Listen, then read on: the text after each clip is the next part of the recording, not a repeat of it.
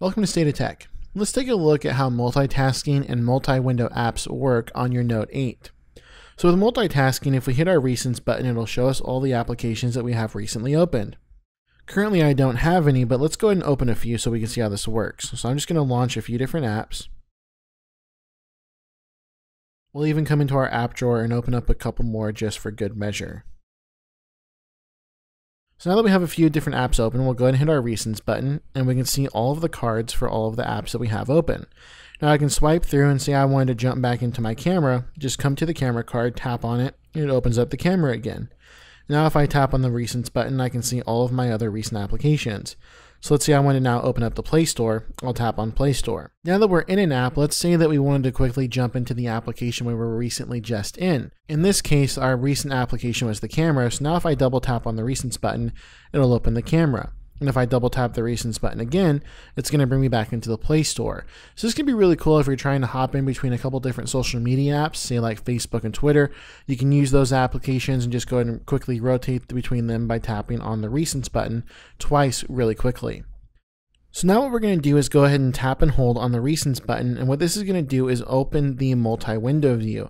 So now it's put Google Play Store up at the top of the screen, and now we can see all of our recent apps, and we can tap on one of those and open it down below. So now I have two different applications open at the same time. As you saw here, we had some on-screen controls. If I tap in the middle of the section, I can actually switch which app is on the top and which app is on the bottom. The current app that's selected kind of has an outline around it. So right now that is Google Play Movies. I can tap on the full screen and kind of give me a different screen mode. So now if I tap in there, what I can actually do is make this an actual pop-out. So now Google Play is now a pop-out, and I can go ahead and adjust this wherever on the screen. I can even close it by hitting the X, and now my Google Play Movies is just full screen. Tap and hold on the Recents button, and it brings me back into my multi-window. Then we'll go ahead and tap on another app. So now that they're open, you see Google Play is the one selected because the outline is around it. But if I tap on the actual Google Play Movies, the outline goes around that one, and that is my selected application. So now if I tap in there, I can actually snap the window. So if I wanted to make it a little bit smaller, I'll tap Done, and so now I have that window snapped up there. So now that window is snapped, what I can also do is tap and hold on the divide right here and actually readjust the screen real estate here based upon the apps. So now when I let go, all my screens are going to kind of resize and give me that proportion based upon where I put the slider.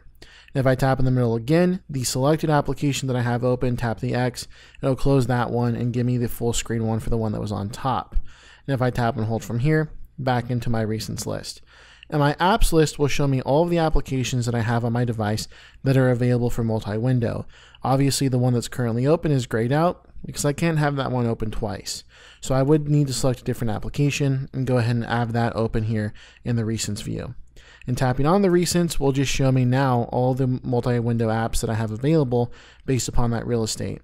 If I tap and hold on the Recents, it'll just open up the application that I have on the top and give me that one full screen. Then hitting my home button now will bring you back out to my home screen. You'll also notice in the Recents panel, if we tap on that, we can see all of our different cards. All of them have an X and kind of a multi-window button as well. There is also one here on the Play Movies TV that we can actually have that snap to a screen.